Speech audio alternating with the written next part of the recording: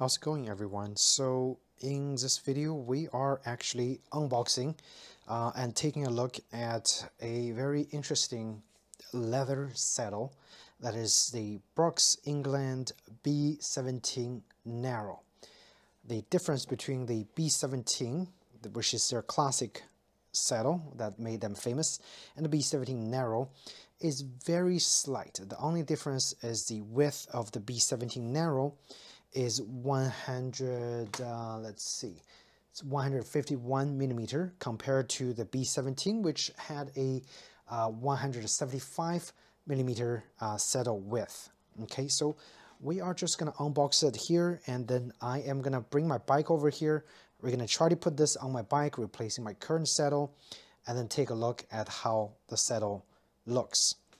We are definitely not going through the comfort of the saddle because, again, Brooks, if you guys watched my previous videos, I've owned a lot of Brooks saddles. All their leather saddles extremely comfortable. Doesn't matter of what shape it is, it's comfortable from day one. And all their cambium saddles extremely uncomfortable from day one. So I'm really still a sucker for their leather saddles. Now this one, I chose the honey color, and again, vegetable tan leather, extremely durable. This is the, again, honey color, and this is the Brooks B17 Narrow. You can definitely feel the narrowness of the saddle. If you haven't owned a B17, this is definitely on the narrow side for Brooks saddle line. And interestingly, if you guys look very closely, there are some wrinkles already on the saddle even before first use. So I'm assuming that this saddle probably has been set on the shelf in the bicycle store for a while. Nobody has bought it, but it's okay. Those imperfections are perfectly fine.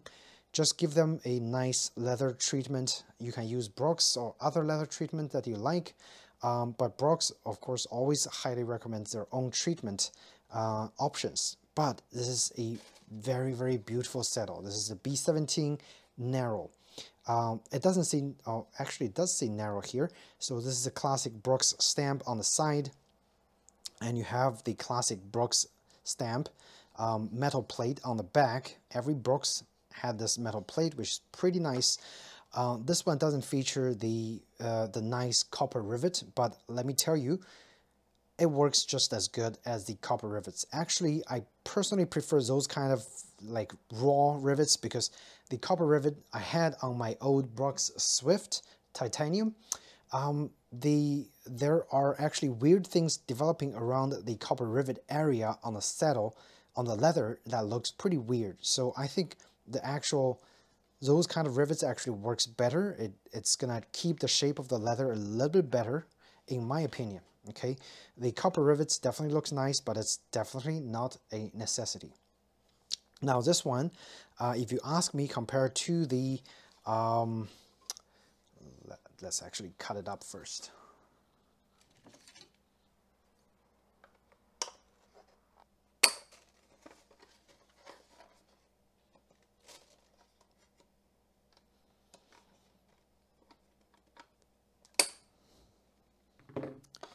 So let's just take it out of the box and take a look.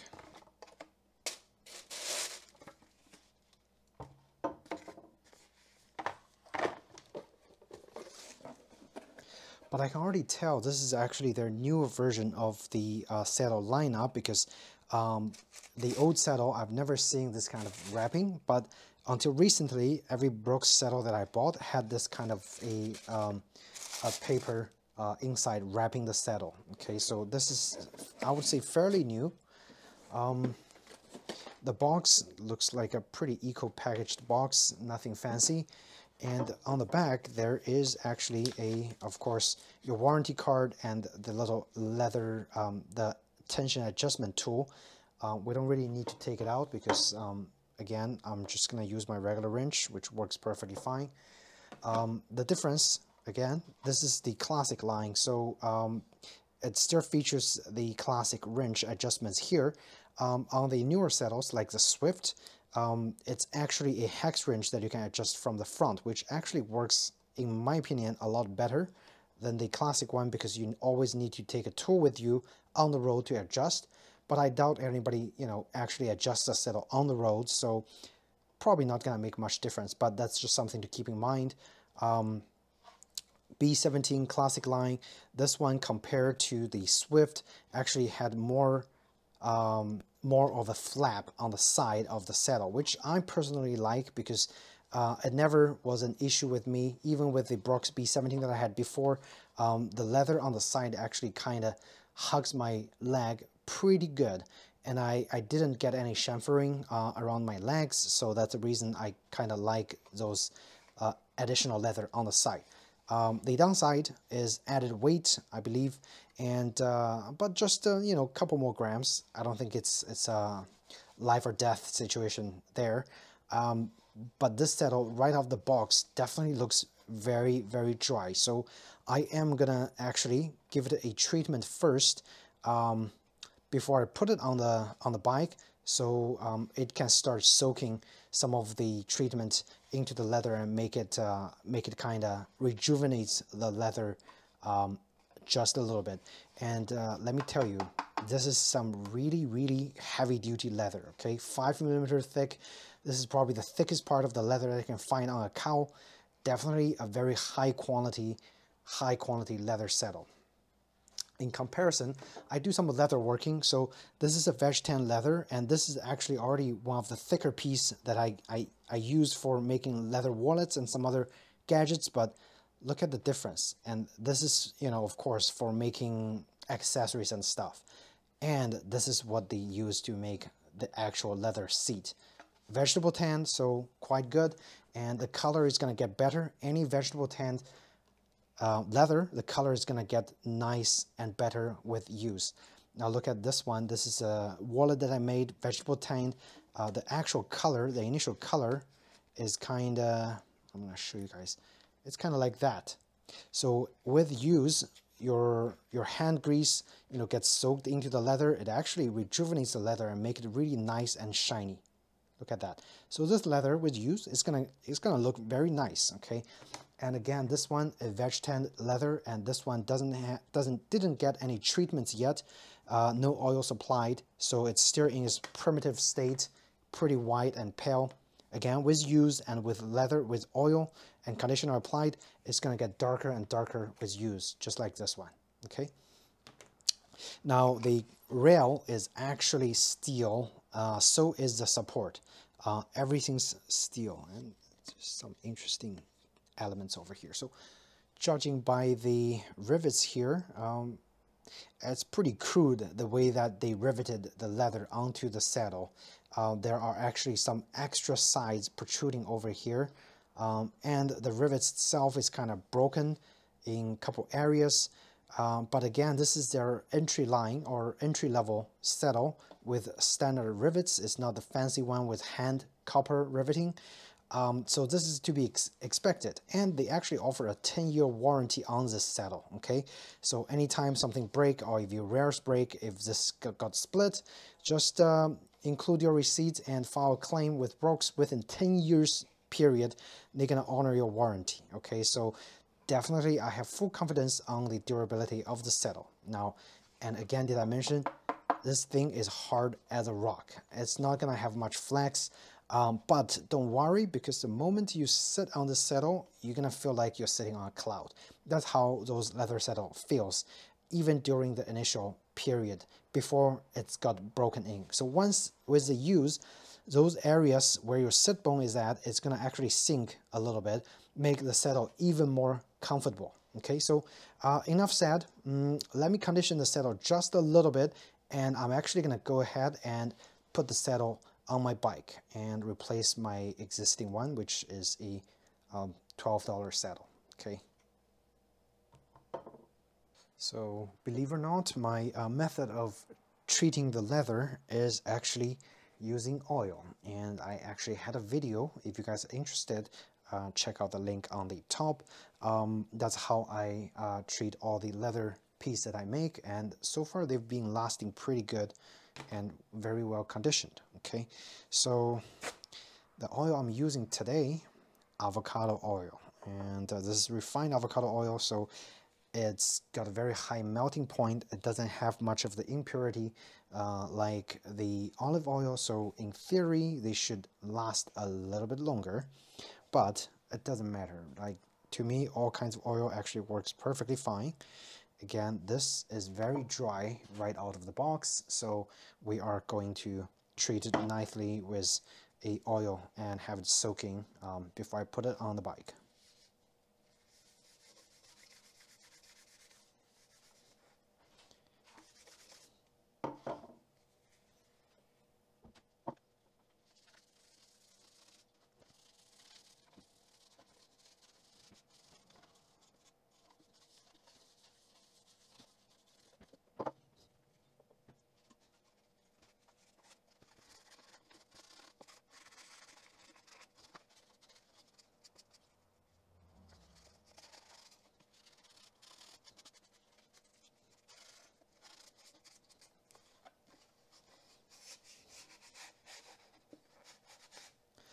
Now the color is gonna look very dark at this moment, but I guarantee you by tomorrow they all gonna get soaked into the leather. So the leather itself gets slightly supple once it gets, you know, rejuvenation from the oil, and that's how conditioning works. And because Brock's, it looks like they had some special treatments on the top layer, the oil is not even able to penetrate the top layer very quickly. So I would assume it's going to soak in very slowly over time. But again, I'm going to leave this top coat there. By tomorrow, they should all be gone. It just takes a little time. But the interior, right now it looks very dark. It's going to get lighter as I finish applying the oil treatment. And so as you can see, some coloring, some discoloring, but I think it's mainly from the underside of the saddle.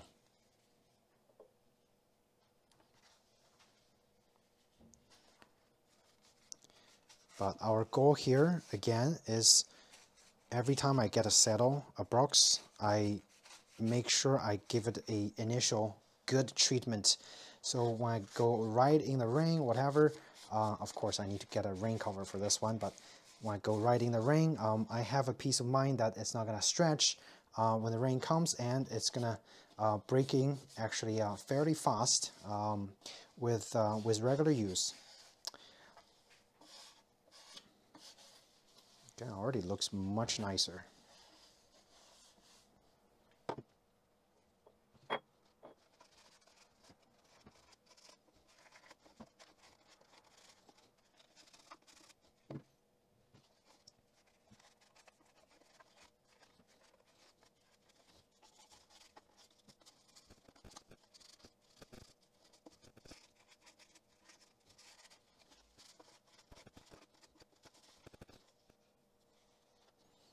So what you guys can see now is that the leather gets starts to penetrate just a little bit, and you can see the imperfections on this piece of leather. And actually the wrinkle that I mentioned earlier is right here. I wouldn't worry too much about the look of the saddle at this point. Again, it's a brand new saddle, so it's gonna take a few days to break in, but again, if you find using oil is not to your liking, feel free to use Brock's conditioner. That's what I used before, but since I started leatherworking, I've just been using regular vegetable oil. Nothing wrong with those, and they last pretty long as well. So again, your personal choice. Whichever conditioner you like to use, first time getting the saddle, you definitely want to apply some. Okay, and by the way, I think in that little envelope where the tool is, they also included a initial little tube of profide that you can actually apply to the saddle as well. So once this dries out, I may just go back to grab that little tube of profide and apply that on top of what I've already applied, and further softening the saddle just a little bit. But we're pretty much done initially coating the leather, and get the rail coated as well, just to prevent the rust, since this is chrome, not titanium. In terms of weight, 510 grams. The B17 is 520 grams. The extra 20 grams is from the additional leather from the width of added width of the saddle. Okay, so I am pretty much done with conditioning it on the first round. We are going to actually wipe off the excess oil, especially on the top. And let me go find my bike. I'm just gonna let it actually pre-condition for the first night on the bike. Let's see how it goes. Beautiful saddle. If you guys are concerned about weight, definitely give the Swift Titanium a try. But that saddle is actually discontinued, very hard to find. I actually sold it a couple months ago to some guy, and I would say he's lucky, because now I kind of regret selling the Swift saddle, because the value of that saddle actually has increased significantly. But again, to me, I'm not racing, so weight really isn't the determined factor for me to pick a saddle. I think the aesthetics and the comfort is utmost important for me personally. All right, so the top is wiped off of the excess, and you can see the saddle is beautiful. Okay, there's no doubt about it. It just looks fantastic. If you guys are into classic looking, you know, stuff, bicycle restoration, Brooks saddle is really the best way to go.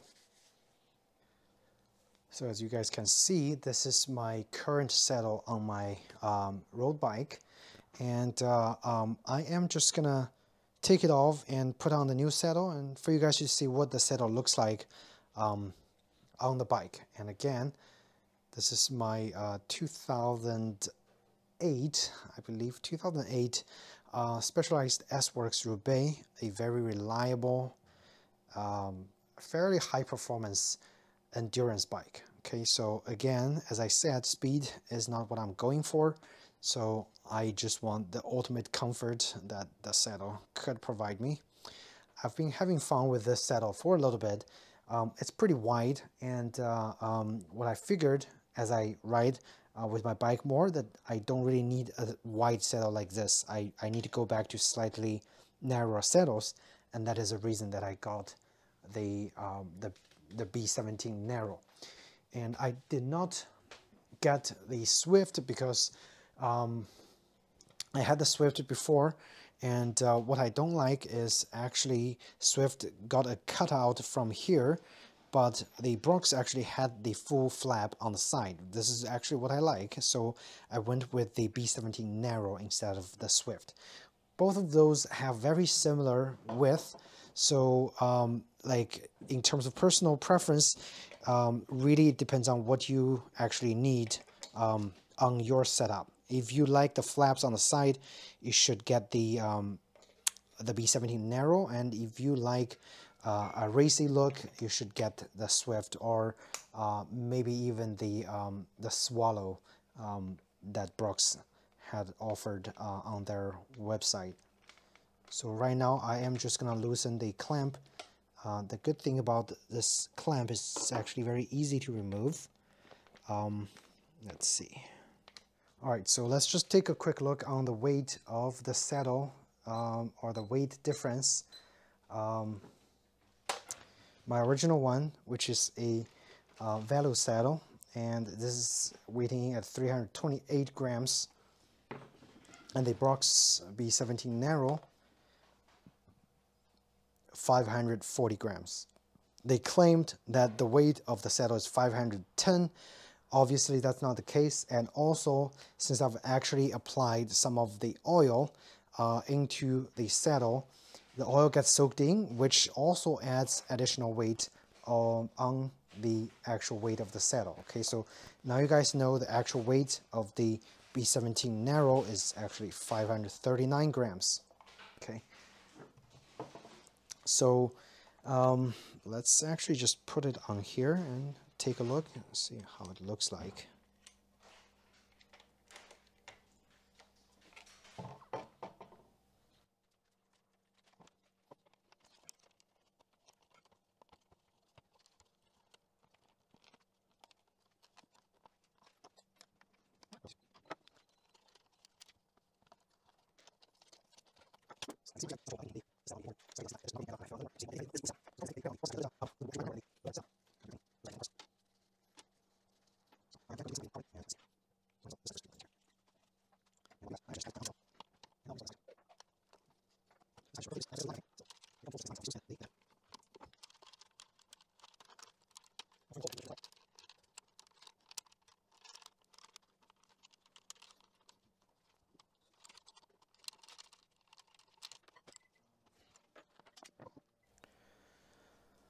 Alright, so with a little bit of fiddling, I was able to get the saddle put onto the bike, and I am just gonna show you guys the range of adjustments.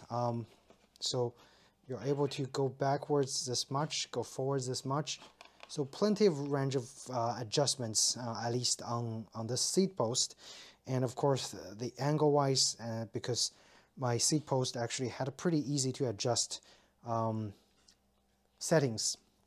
I'm able to quickly adjust every detail that I need, but obviously I need to go take a test ride and find the correct position to actually fix the saddle on. At this point, I am actually just gonna tighten it, find a good midpoint, and then we're gonna start from there, do some test rides,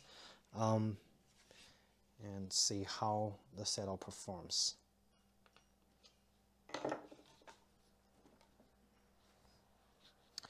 Alright, so it's pretty much installed. Take a kind of general look. So again, endurance bike with a comfortable leather saddle, not speed based. Anybody that looks for speed should look away and look for something specialized offers that are super lightweight and maybe at the same time comfortable. I don't know, I've never tried those expensive saddles, so I can't really give you guys a comment.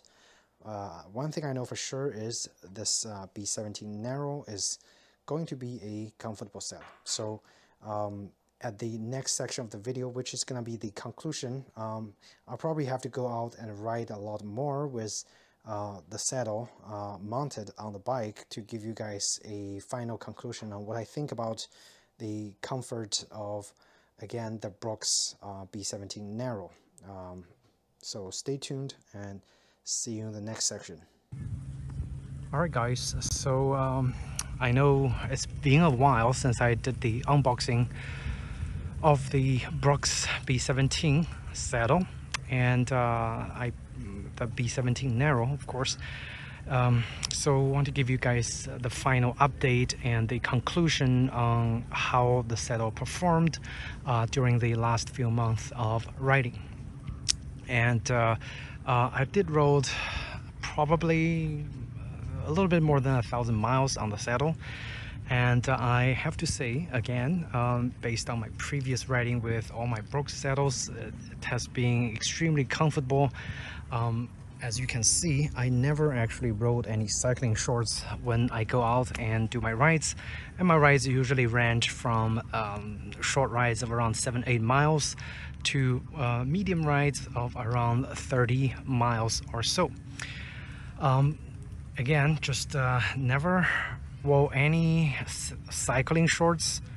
It's always unpadded, and that's one huge advantage of the leather saddles, which is the comfort of riding the bike without a dedicated cycling shorts. And for that, really kudos to the leather saddles. It's extremely comfortable, and in terms of care, for the last few months I've probably applied the Profile for about twice on the saddle, and as you can see, for the amount of riding I've did, the saddle has been extremely beautiful, and the color of the saddle actually has darkened darkened a little bit, and it's gonna keep darkening as far as riding goes. The more profile you apply, the more darkening it's gonna get as it ages. And in terms of the writing, it kind of starts to form the pressure points on the saddle of me sitting on the bike. And again, I'm a fairly lightweight, 150 pounds, give or take 2 or 3 pounds, and for about 1,000 miles, this is what it looks like, at least for my riding. Works great for my touring riding style. I don't do any aggressive riding, so the saddle has been comfortable and actually looks great on my fairly old S-Works. So that's pretty much it. It's an extremely comfortable saddle. So what this saddle is great is for people who do a lot of touring rides, is for people who just hates cycling, dedicated cycling shorts. You're gonna find the saddle very, very comfortable. And for that reason, that's why I keep riding those kind of saddles. But for people who want a little more speed, who want more aerodynamic, you'll probably want to look for a saddle that's much lighter weight.